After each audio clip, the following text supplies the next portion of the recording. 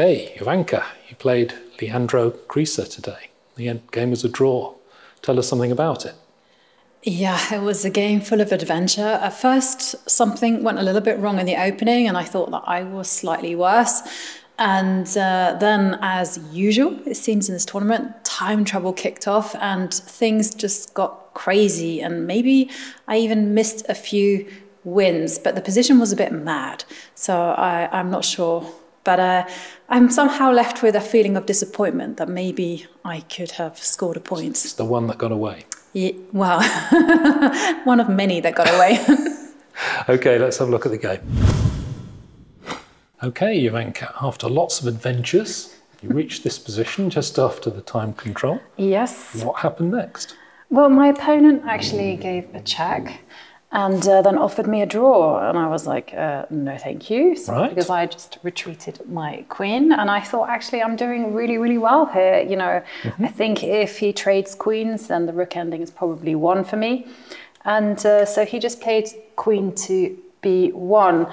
And here I think I went a little bit wrong, and the computer showed me a very nice way to kind of net the advantage, and that's actually to create a hiding place for this king and to play the ruthless and very calm h3. It's a really cool move, that, isn't it? Because your king is just getting in the way of your mating attack. Exactly. You need a little hidey hole for it. Exactly. And the big point is that really that he can't get greedy and play queen takes pawn, because the queen will dash over to b7 and I will resume my checkmating ideas. Nice one. And yeah, it's just all about king safety, because in the game I played this move and I thought, yep, looks good. But he had the really sneaky idea of just going rook to f7. Oops, what's happening here? Don't know. Let's get rid of that. Where are we? Rook f7. Rook f7. And, you know, the funny thing is I can't even do this, rook takes rook, because suddenly queen to f4, and he would trade off queens and the king and pawn ending would be one because of this outside pass pawn. So it's just so unfair when you've got an extra pawn.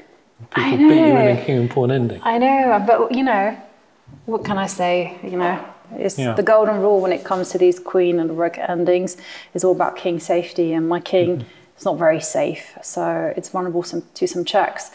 And I think maybe I could have just gone rook takes pawn, but I didn't find the most accurate way forward, and I ended up drawing. Enough said. Thank you very much. Thanks.